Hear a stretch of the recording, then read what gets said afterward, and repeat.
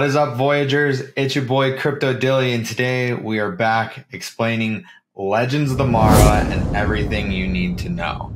Legends of the Mara is coming soon, and we're here to make sure you're fully prepared for this epic journey. So grab your gear, sharpen your senses, and let's dive right in. First thing you need to know is that there's 3 types of vessels: hunters, farmers, and enchanters. Each vessel can hatch into a corresponding type of Mara if properly nested. However, remember that only one vessel can be nested on an Otherdeed expanded at a time. So choosing which vessel to nest first will be one of your crucial decisions.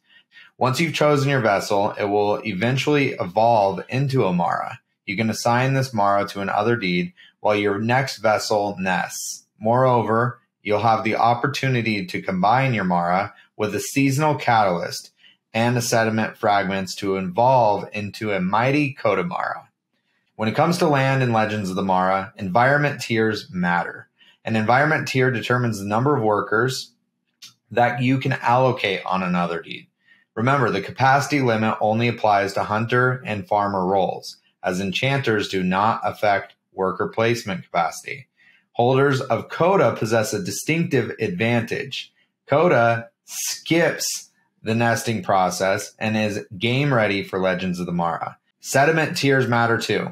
The higher your sediment tier, the more sediment fragments your Otherdeed will produce. A farmer on an Otherdeed expanded enables fragment harvest, and additional farmers and enchanters enhance production. So make sure to optimize your sediment tier for maximum efficiency. The last thing that you want to do for Legends of the Mara is be prepared to defeat the Shattered. The more efficient you are in the way that you defeat the Shattered, the better the rewards, the more rare the items that it will yield. So make sure that you guys are ready for Legends of the Mara. I hope you guys enjoyed this video. If you did, give this video a thumbs up, subscribe to the channel, and comment below what you think of Legends of the Mara. I'm ready. I hope you guys are, and we'll see you guys in the next video. Peace.